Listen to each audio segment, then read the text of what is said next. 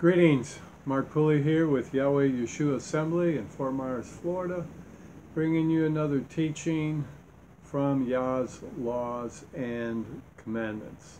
The last time we got together, we were talking about and we proposed the question, is Christianity pagan?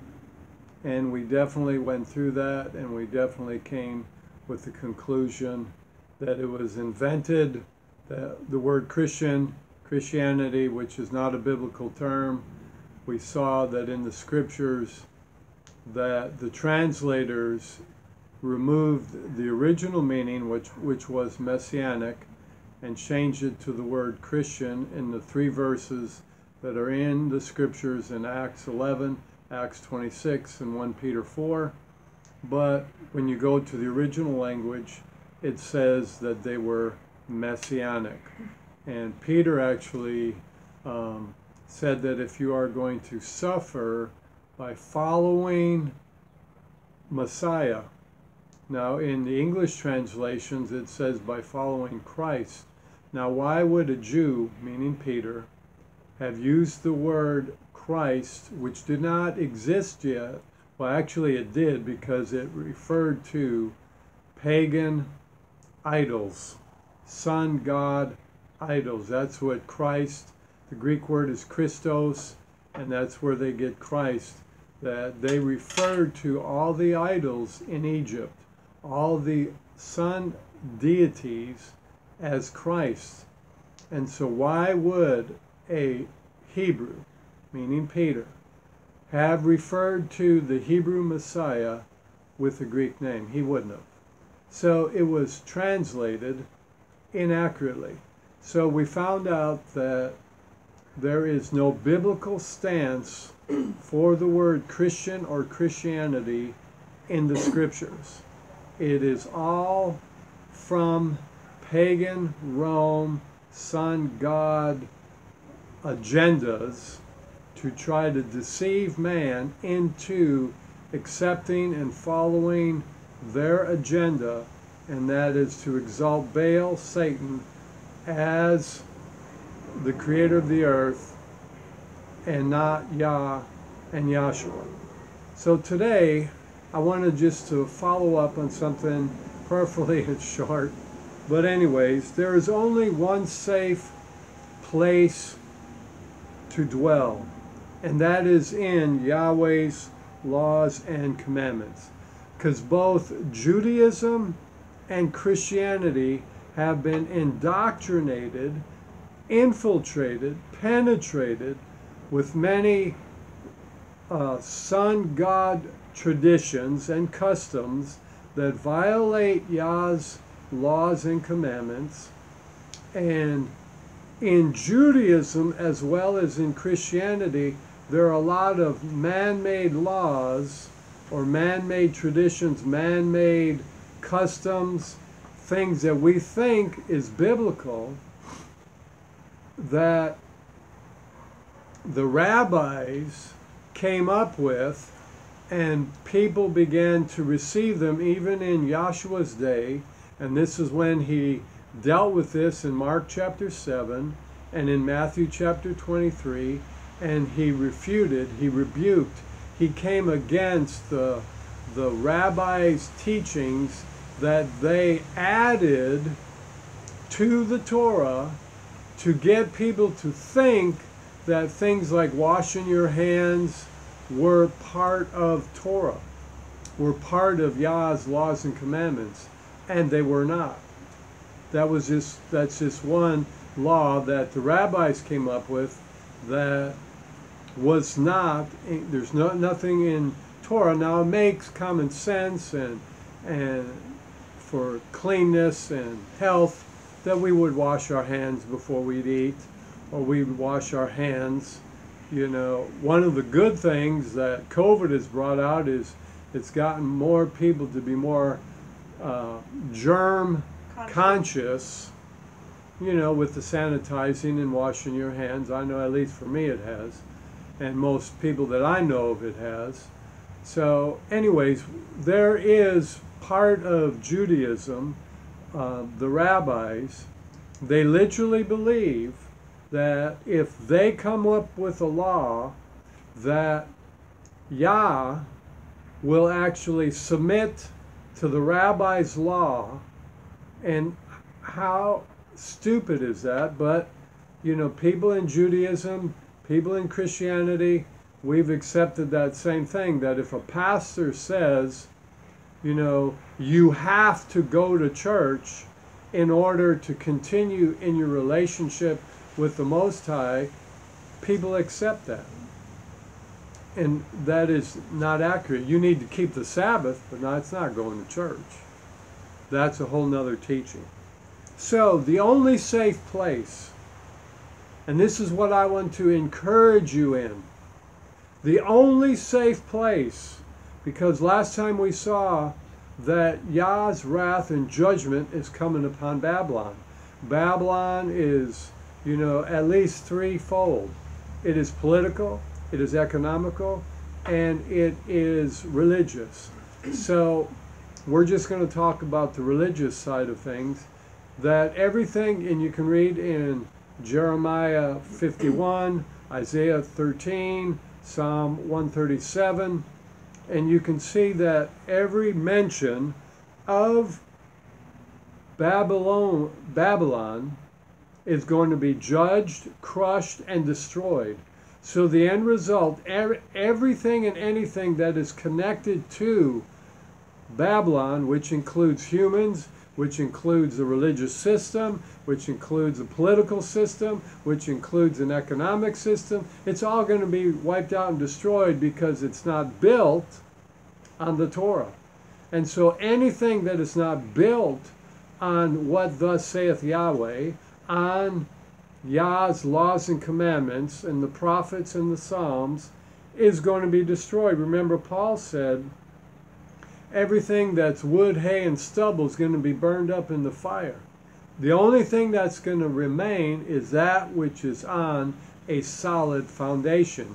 And the only thing that is on a solid foundation is anything that you and I are doing and living according to what is written in the Torah. For example, when you keep the Shabbat, that is written in the Torah. So that's a solid foundation. If you keep Sunday, that's the day of the sun gods, that's going to be burnt up and destroyed. Another example is if you keep the feasts, that's on a solid foundation because that is in the Torah. But if you keep pagan holidays like Halloween, Christmas, New Year's, Easter, so on and so forth, all those things, and the people that are keeping them, if you read in the scriptures, they will be burnt up and destroyed as well. Now that's not good news, but the good news is Hosea 4:6 says, my people perish for a lack of knowledge. Well, hopefully after listening to this, if you've had any lack of knowledge in these areas, you're not going to have a lack of knowledge because you're going to obey Revelation 18:4 and come out of Babylon so that the sins and the plagues that are connected to Babylon will not have an effect on you. You're also going to obey all the other scriptures that talk about coming out of Babylon. I'd encourage you, research and Google all the scriptures that the prophets are commanding Yah's people to come out of Babylon, to come out of paganism, sun god worship, sun god traditions, and the doctrines of men. And when we come out of it, where are we to come into? And that is into Yah's laws and commandments. It's all about Yah's laws and commandments. So that is good news. Okay, I'm just going over some notes. Here's, I've quoted those scriptures already. Babylon's going to be destroyed, so we don't want to have any part to do with that. So the only safe place, spiritually speaking, is to dwell in the secret place of the Most High, is to dwell in, live according to Yah's laws and commandments, to reject anything that is man-made. So if there is something written in the commandments, in the prophets, or something that Yahshua said, he said, if you continue in my word or in my laws and commandments, then you shall know the truth, and the truth shall make you free. It started with the 5 books of the scriptures, and then Yahshua said, if you continue in them. Same way, at whenever the very last second of the last day is, if you're continuing in Yah's laws and commandments, in his Torah, then you'll be set free. You'll be set free from the plagues. You'll be set free from the judgments. You'll be set free from the lake of fire. You'll be set free. And you will spend eternity in Yah's kingdom. Now, here's another nugget that I wanted to share with you. So, focus in. My encouragement to you is to focus on Yah's laws and commandments. Ask yourself, is what I'm doing according to Yah's laws and commandments? Like, for example, we talked about the word Christian. We've all been indoctrinated that that was a biblical term, but it wasn't when we did our research. Same way in the term, nowhere does did Yahshua or Peter or Paul say, go to church. They kept the Sabbath, the Shabbat. It does say, do not forsake the assembling of yourselves together, but they never went to church. Now, they went to the synagogue only for the purpose to rebuke and to reveal the truth of the Torah and to expose their misunderstandings by the rabbis and by the man-made traditions that the rabbis had. So, but there's nothing in the scripture that says to tithe. Now, here's one thing that a lot of people have a hard time with. It is from Genesis to Revelation, the principles of tithing or giving. You know, Paul talked about giving, that in Macedonia the Philippians were the only ones that gave unto him. We are to give unto the work of the kingdom. We are to give in support of those in need and of those in the body of Messiah. We are to do that.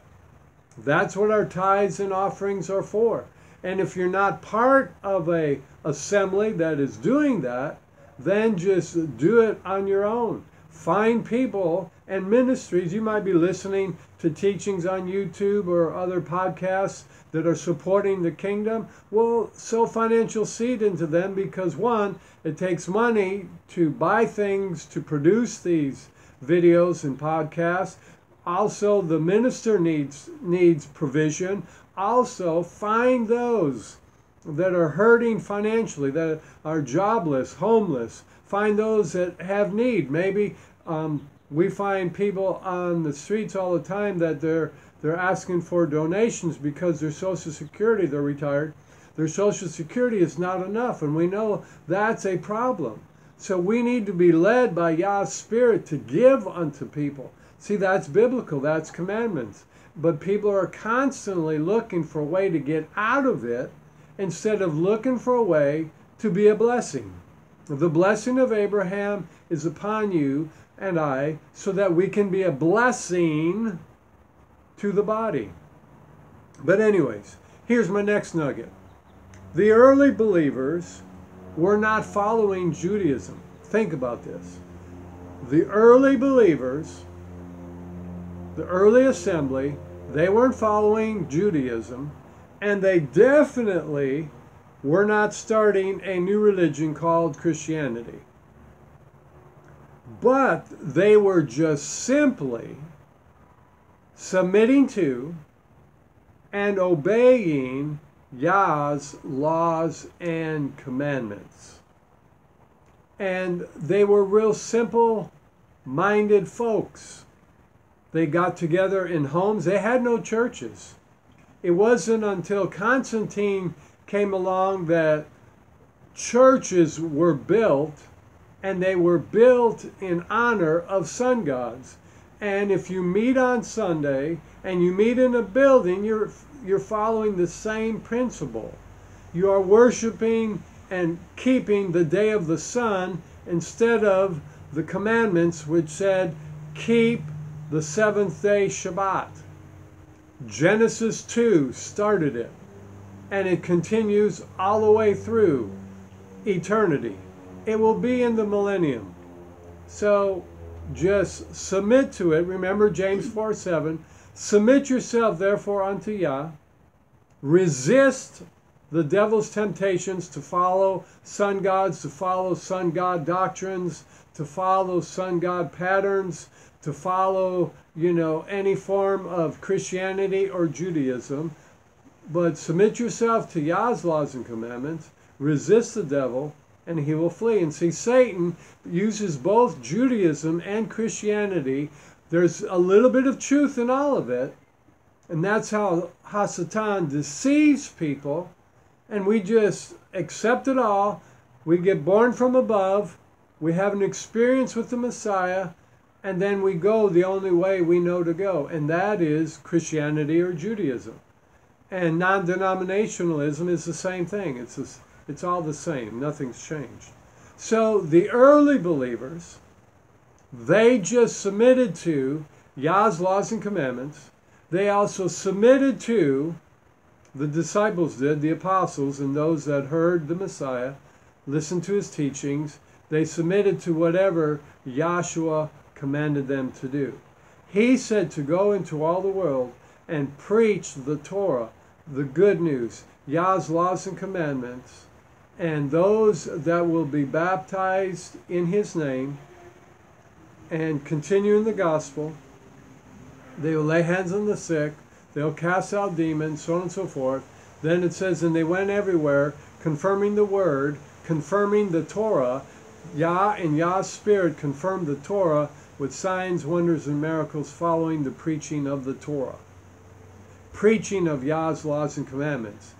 Matthew 5:17, Yahshua said concerning that he did not come to do away with Yah's laws and commandments or the prophets. He came to continue them. He came to establish them. He came to take them to another level. And so that is what the early church was about, and they were endued with supernatural power from on high. Signs, wonders, and miracles flowed. Loaves and fishes multiplied. The dead were resurrected. People were healed supernaturally. Crippled people were healed. Remember in Acts 3 that they came to the beautiful gate and this man was born crippled.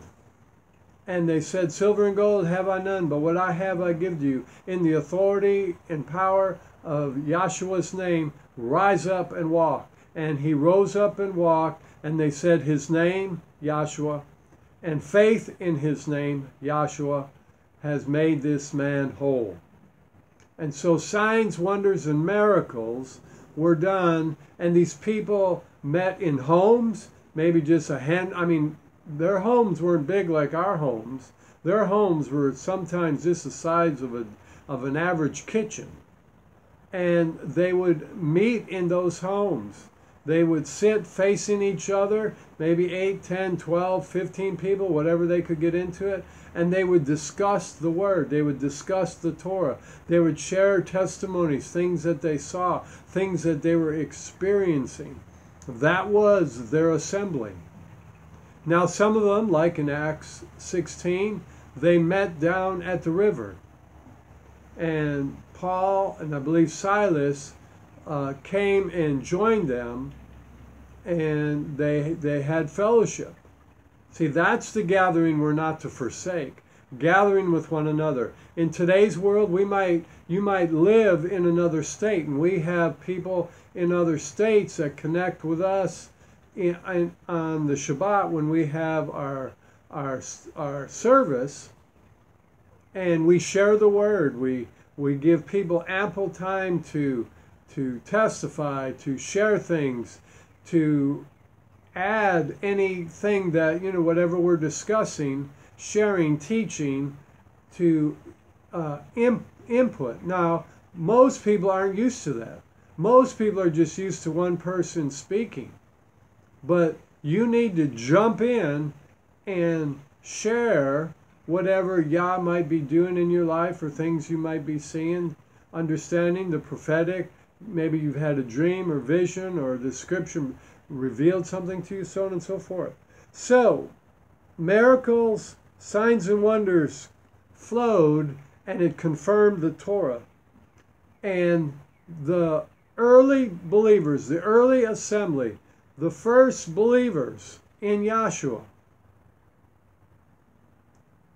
ministered with the same power that Yahshua ministered. Why? Acts 1:8. And they will be endued with power from on high. Supernatural, dunamis, miracle-working power. Yahshua told them not to go anywhere until they received this power. And once the day of Shavuot came, they were endued with this power. And they went about and they began to minister signs, wonders, and miracles. They began to heal the sick, cast out demons, provide for the poor. People that had things sold their substance, their homes, their lands, brought and gave the money to the apostles, and the apostles distributed it to those in need. Hallelujah. And that's what the early believers were about. That's what, and that's where we can find our safety, our refuge. It's not in Judaism. It's not in Christianity. It is not in going to church. But it is in Yah. It is in Yahshua. It is in obeying His laws and commandments, whatever they are. You will never be rejected. You will never be rebuked. The enemy will find no open doors to your armor when you obey Yah's laws and commandments. When you keep His Shabbat, so on and so forth, you will have a peace. You will have deliverance like you've never had before. Many people in the church world are pressing and all they talk about is they need to be delivered and they got problems with these demons and this demons, and yet they're not obeying Yah's laws and commandments. They're not taught to obey Yah's laws and commandments. If you just kept the Shabbat and you started there, great peace. And when you have great peace, that shuts out the demonic world. The demonic world is real. But when you obey Yah's laws and commandments, when you come out of Babylon, when you make your decision, I'm going to follow Yahweh, just like Joshua said, as far as me and my house. He was talking about the sun gods of Egypt, and he's talking to Israel, but he says, as far as me and my house, we're not going to serve the sun gods. We're not going to serve Babylon. We're going to serve the Most High. We're going to serve Yah. We're going to serve Yahshua. We're going to serve His laws and commandments. We're not going to follow the patterns and the doctrines and man-made things of Judaism or Christianity or the sun god traditions that they are involved in, but we are going to serve Yah's laws and commandments. So I want to encourage you. It may be lonely at first. It may be feeling weird and difficult when you step out of the boat of Judaism and Christianity and sun god traditions and customs and holidays and worship to follow and to obey the word that Yahshua gave Peter in Matthew 14 when Yahshua said, if that's you, Messiah, bid me to come and to walk to you on the water. And Yahshua responded, come. Come out of Babylon. come out of Judaism, come out of Christianity, come out of Babylon, come out of pagan sun god holidays, come out of it all and come into Yah's laws and commandments. Come into the way. Come into being messianic. Come into being set apart and being a set apart ones, empowered by a set apart spirit to live according to the set apart Torah. So Father, we just thank you for this word of encouragement. And I pray that you would take this word and minister this word to your people. And that those that are still trapped in Babylon, those that are still trapped in their minds and in their heart in Judaism and in Christianity and any other false religion, we pray that those who have a heart for you, that you would open their eyes and that you would give them the faith like you gave Peter to step out of the boat and to come into Yahshua, to come into Yah and his laws and commandments. And Father, we pray your mercy upon our nation.